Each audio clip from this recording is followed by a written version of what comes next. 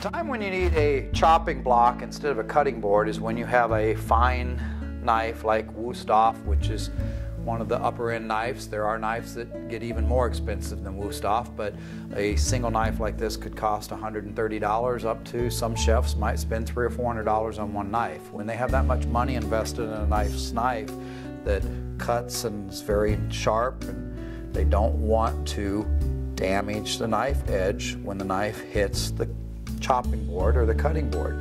And what happens on an end grain block like this, the wood actually spreads and opens like blades of grass. So when I hit this knife down on the wood is actually opening up and letting the blade go into the wood, so therefore it keeps the knife sharper longer, requires less sharpenings between uses.